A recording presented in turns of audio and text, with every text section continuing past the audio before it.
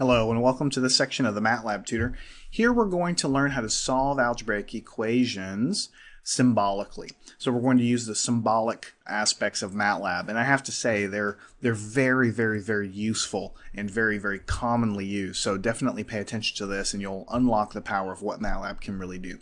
Up until now, we've learned how to solve single equations and we've learned how to solve systems of equations, but we were always doing that in the default method of Matlab's workspace, which is sort of numerically. In order to do things symbolically, where you're actually asking it to rearrange algebraic expressions, we already talked about this, but you need to be using these symbolic variables.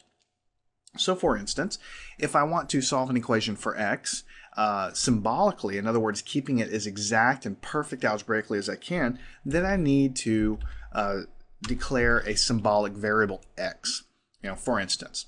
So I go ahead and do sims x, and you can see the variable pop over here, and it tells you it's a symbol. So it's a special variable that it can use algebraic rules on. So now we're exiting the realm of numeric approximations, and we're into the realm of algebraic perfect, right? So if I want to solve a simple equation, just to kind of give you the idea of how this works, then what I'll do is I'll do solve, which is a new command that we haven't used so far. So solve, open parentheses. The equation needs to be encapsulated in a single quote like this. So just to kind of get the hang of it, x plus 3 is equal to 2. Something that everyone can do in their head. So x plus 3 is equal to 2. And now you have to tell Matlab, what variable do I want to solve for? So you put comma x. This is the command syntax for the solve command. Now the variable in the equation here has to be symbolic, so you have to have declared x as a symbol first. So we go ahead and do that. Matlab is not numerically approximating it. It is actually using the rules of algebra to take the 3, subtract it from both sides, and you get -1 for the answer. So it's isolating the variable x. That is why we're typing in the full equation in terms of x and not just giving it a matrix of coefficients like we were doing before. Because before we were doing sort of approximations and you were getting decimal answers all the time. Here we're getting algebraic perfection. And let me just show you real quick what happens. Let me pull the last command back up. Let me change this to y, and we're going to solve for y. Notice I have not declared y as any kind of symbol. I'm just going to say I forget to do that. If I type that in, MATLAB's going to say we have an undefined variable or function y. It just doesn't work unless you defined it as a symbol. So now that it's a symbol, and you can see it in the symbol workspace over here, I'll pull up that same exact guy, and you can see that y is equal to -1 because it's solving for y.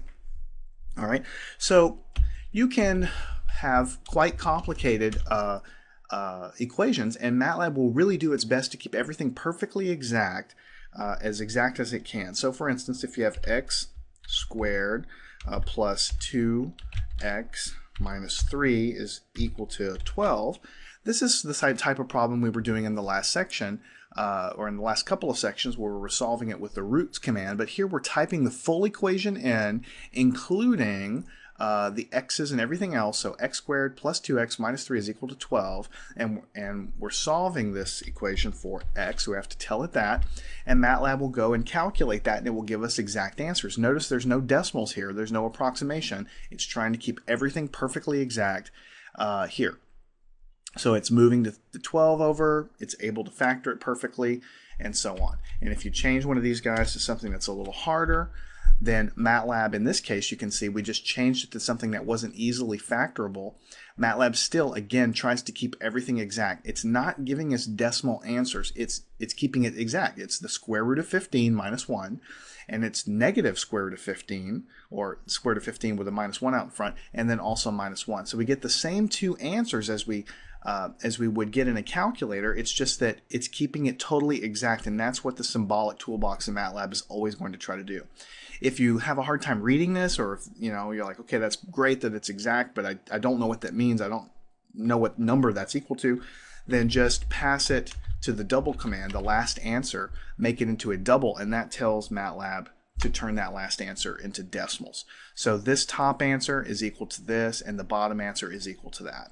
But when you're using these symbolic variables, Matlab is always going to try to keep it perfectly exact. To give you another example of that, what if you're going to do solve? Remember, x and y are our symbolic variables. Let's solve something like sine of x is equal to 3, right? And we're going to solve for x. So what we're really asking MATLAB to do is we have this equation, sine of x is equal to 3, and notice this is not a straight up algebraic equation that's easily solvable like with roots or factoring or anything like this. This is a trigonometric equation. So MATLAB is going to do the best that it can to give you a totally exact answer. And so it'll give you an exact answer. In fact, we have arc sine of 3 and we have pi minus arc sine of 3. And if you notice in this case, what's really happened here is when it tried to solve this equation, the only thing it can do, since you're trying to solve for x, is it's trying to take the arc sine of 3, but there isn't really a way to give you an approximate answer other than to tell you that it's just the arc sine of 3 and it's pi minus that. So if you want to convert that to decimal, those answers, as always, you can just convert those last answers to decimals, and you can see the problem here. You get complex answers in here. And in fact, you can see why you get a complex answer, because the sine function, the function of the sine, of a sine wave, so to speak, can only go up to plus or minus 1. So here we gave it an equation where we're outside of that region, so the answers that you get are complex, right? So if you wanted to do that again and give it kind of a more reasonable thing, let's do something like 1/2, like this, okay? And the answers that we're going to get when you have sine of x is equal to 1/2, it'll go and calculate pi over 6, 5 pi over 6, and give you some real answers. And it'll give you in an exact form that, again, you can always convert to numbers if you need to.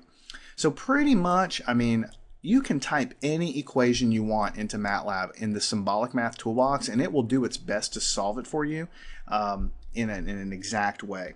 So for instance, so far we've had one variable like x or y in our equation, but you can actually have multiple variables. So right now we have x as a symbol variable and we have y as a symbol variable over here. Let's go ahead and just add z as a third symbol variable. Let me clear the screen.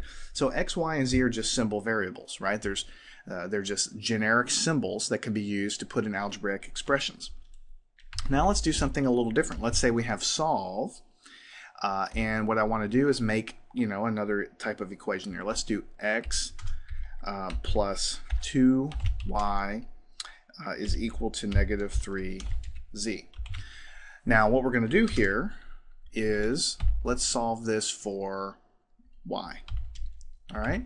So here's our syntax. X plus 2y is equal to negative 3z, and we're going to solve for y. Notice that x, y, and z have no values. They don't have any numbers associated with them. We're just we're just basically solving this equation for a variable algebraically. And you can see that when you do that, y is equal to this stuff right here. So it's doing the rules of algebra to manipulate the expression to return what you want. And if you don't like the way this looks, I mean, obviously this is not a number, but it's kind of hard to visualize with the fractions everywhere. You can always use the pretty command to make it a little more readable. So it's negative x over 2 minus 3z over 2, and that is just a straight simplification of what we have by the rules of algebra isolating y over here. And we can do the exact same guy isolating for x, take the exact same equation, isolate for x, and we'll get this. And of course we can take the exact same equation, isolate for z, and get the same thing. So you don't always have to use the solve command, I guess is what I'm trying to say. You don't always have to use it to solve for equations to get numerical answers. You can use the solve function in the symbolic math toolbox simply to manipulate expressions algebraically. You may have a very large expression to solve for x, and you might need to algebraically move things to the left and the right hand side. MATLAB can do all that stuff in the symbolic math toolbox. So as one final example, let's say we're going to have solve of sine of x plus e to the power of z. That's what that is. And let's do plus 3 times y. Let's make it equal 3 times y. So this is an equation. It's kind of complicated because we have the x variable wrapped up in a sine, we have the z variable wrapped up in an exponential e to the power of z, and then we have y over here. Now if we solve it for y, it's pretty simple because y is already over here, so we just divide by 3, and MATLAB can take everything and basically divide by 3 and isolate for y. Now if we want to take this one step further, I have the equation in here again, instead of solving for y like we did before, we can solve for x. Now x is wrapped up inside of this sine function here. So whenever I solve for x, it's going to look a little more complicated. And you can see some arc signs pop up here. And that's because to solve for x, you have to move this exponential to the right-hand side and then take the inverse sign. That's what we have here. Now MATLAB's giving us two answers because, you know, there's usually multiple answers when you do an arc sign. Usually they're spaced apart by pi. And so that's what it's basically done here. But again, it's doing the algebraic work for you. And then finally, we can solve this for z, this exact same expression for z, in which case MATLAB is going to return a natural logarithm, basically, because you move the sign over to the other side, and then to get z by itself, you'll be taking the log of both sides. So in summary, that's really how you use the symbolic solver with the symbolic math toolbox. You can solve very simple equations, you can solve polynomials, you can solve more complicated equations and get exact answers and then convert them to decimals with the double command. And those are nice things when you're trying to find numbers as answers. Or if you're just trying to manipulate an expression, you can dump it into the same exact solve command, and as long as everything and every variable is defined symbolically, you can solve for any variable you like. So in terms of symbolic math, MATLAB is really cool because you don't have to memorize a million different commands. I mean, there's a solve command. You dump it in there, as long as it's symbolic, it's going to be able to do its work. So in many cases, this would be the first place that you'd go if you're just trying to solve a generic equation. You don't want to really think too hard about how to put it in here. You just want to get it in there and get the answer. This is usually how I would tackle it because it's the easiest and closest to what you would probably do on your paper. So get in here, learn how to define your variables symbolically to get them in the symbolic workspace. Put them in single quotes and tell MATLAB what variable you're solving for, and it will do the heavy lifting for you.